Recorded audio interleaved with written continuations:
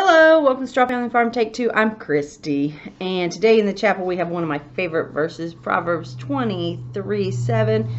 For as he thinketh in his heart, so he is.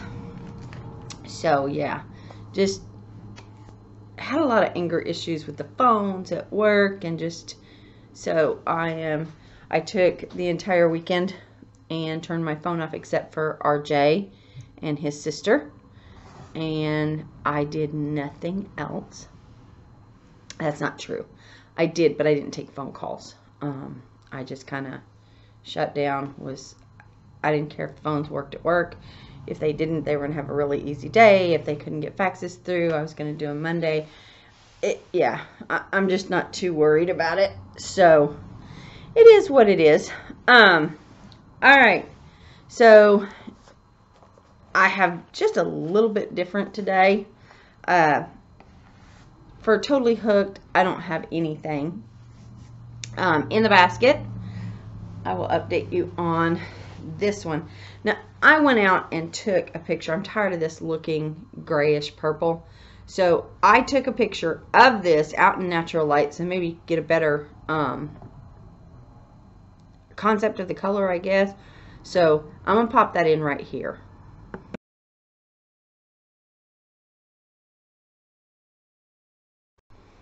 Okay, so I have the first side done. You probably saw it in the picture. And I'm on the decreases on this side, which that's the back, but here you go.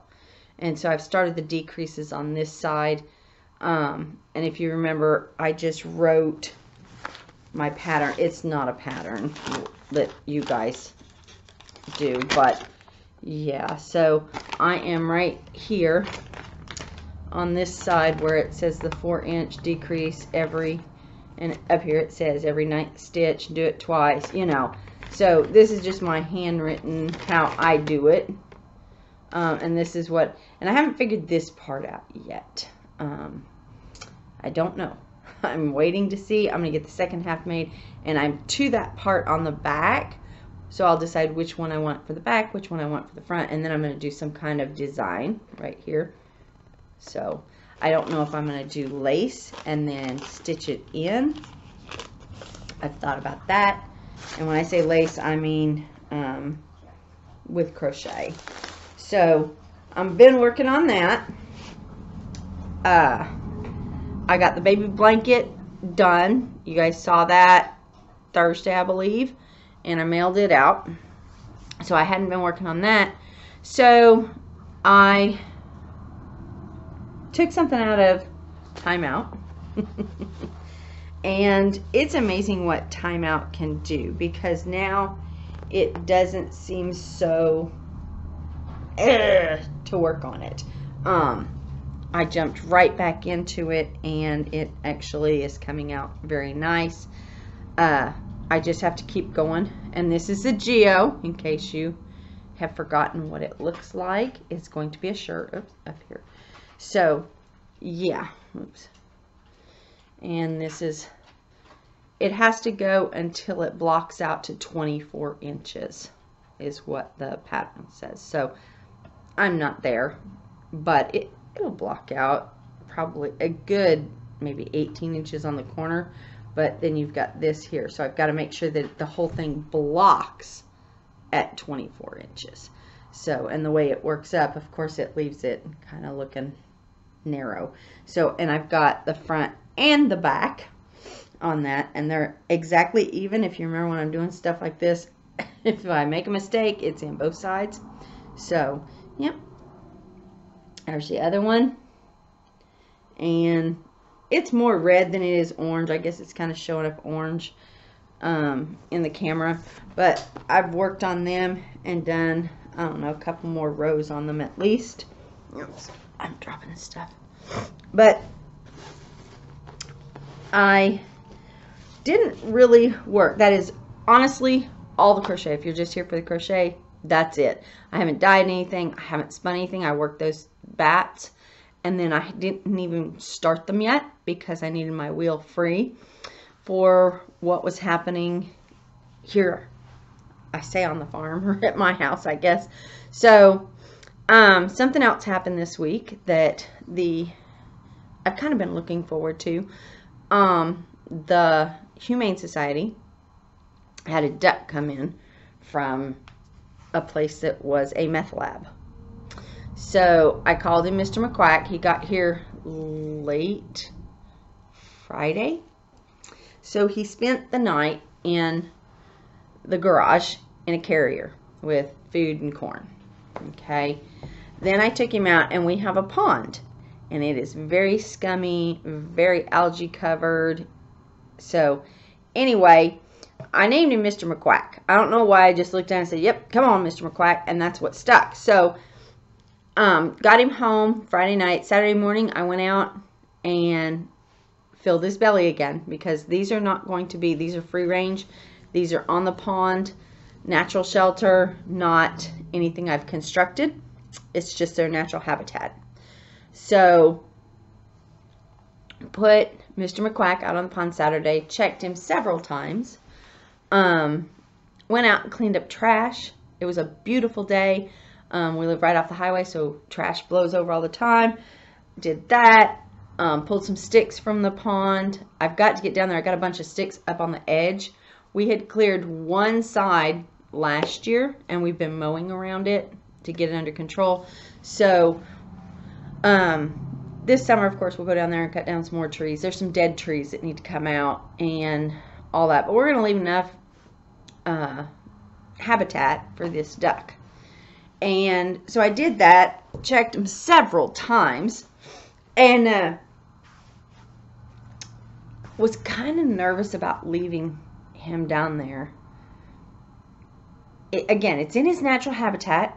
He's fine. So Sunday morning, I jump up. Didn't even take time to get me a cup of coffee. I let the dogs out. They were in the front yard. And I hiked down to the pond. And I've been doing cracked corn for them just because. And so got down there. Mr. McQuack was fine, but he wouldn't leave this one area that's got all this brush, and I really couldn't get to it. And I thought, okay, has he been injured? Did a turtle snap him? Did a coon grab him? Oh my God, you know. So I go around, and guys, I'm still in my sweatpants and a t-shirt. My hair is stuck in the branches, and I am just going, man, we need to clean this spot out. But I don't want to, because that's where Mr. McQuack seemed to be staying. So when I got down there, Mr. McQuack left me a present. And that's why Mr. McQuack wouldn't leave that area. The only problem is that present had rolled into the edge of the water. So Mr. McQuack is Miss McQuack. And RJ, I had sent him a picture, and he told me, he says, Mom, I think it's a girl. I was like, man, I never stopped to look her over. There was no twirly tail feathers, and I knew that. And I was like, well, I don't know, maybe he's just young. So Mr. McQuack laid an egg on the embankment, and it rolled down into the water, and he washed it and refrigerated it before I got there. So I collected the egg, fed him some corn right there in his little preferred spot, decided, okay, maybe it is a girl. Yeah. So I had also arranged, because it's only one, and they're flock animals. So I had arranged with a friend of mine at work, because she needed to thin down some of her ducks. She just lets them do whatever, and if they miss eggs, they hatch them out. She had more boys than girls, and she goes, do you want a boyfriend for it? When I told her what happened. And I was like, sure. So she brought me 2 males that are definitely males. Okay, so there's Miss McQuack. There is one that is mostly white, but he's got a little black on him, so we call him Blackjack. And then there is Mac. So Mac, Blackjack, and Miss McQuack are out on the pond. And I went down and got you guys just a little bit of video so you kind of can see that area. And you can see where we've cleared and where we haven't. So I'm going to put that in right here. All right, so we've got Miss McQuack. We got Blackjack, who has black on his tails. And then we have Mac. and they're down here, and I feed them some corn. This is where they kind of hang out, and then sometimes they'll go over to that other side over there, but they hang out mostly right here, so I'm pretty happy with them. Hopefully they're cleaning out the pond. Okay, so yeah, I ran down to the pond a lot this weekend, and I also have been working a little bit around the house, and I say that me as in roommate and I. We were given a red couch, and now we have the old couch to get rid of, which we're going to get rid of the couch and the love seat. It's set. It's older, and a guy's going to come and pick it up. Their house burnt down, and they just need furniture. They don't care how old it is. They'll put blankets on it. They don't care. So I said, that's fine. Come get it. But then, they were supposed to do it yesterday, but then it started pouring down rain. Yes. So, that didn't happen. And they're coming tomorrow when the rain is supposed to have cleared off. So I have a little bit of a video so you can kind of see how the den is just packed with furniture, and I will put that in right here. Okay, so we got this couch given to us, and we were using, let's pan over here, this is my collection of furniture here. These should be gone Wednesday, which is tomorrow. Because I just have them shoved over here to get till the guy comes and picks them up. And then this chair will be here, my wine rack, and Big Bertha should be right there. I don't know if she'll fit, so she might have to go on that wall. I don't know, but I'm hoping to get Big Bertha out so I can actually start spinning on her as soon as this is gone, which is tomorrow. So the final thing that I did, well, around the house, was there's been this old sewing machine around here, and I sew, and you guys know that, and I am interested in seeing if it works. Later on today I'm going to go and see. I made you a little video clip so you can see. It's a treadle. It's an old treadle singer. So here's that clip. Okay, so I moved this out of another bedroom, and it is an old sewing machine. I have not flipped it up to see if it works, but I cleaned it up a little bit, and I'm going to open this up later, hopefully today, and see if it works. I don't know how much room it needs. It's on wheels, so I can just roll it. That's how I got it in here. And roommate and I are going to see if it works. Okay, so if I have time today, I am going to set it up and see what we got. That's all I can say. I don't know if somebody has replaced it with a modern one. I don't know what is in there. I have nosed through the drawers. There's zippers and thread, and I'm going to clean all that out. But I just really, really want to see if the machine is in there. It's heavy enough, but the cast iron base is also heavy enough. So it's on wheels, so it's real easy to move. And it's the little round metal wheels.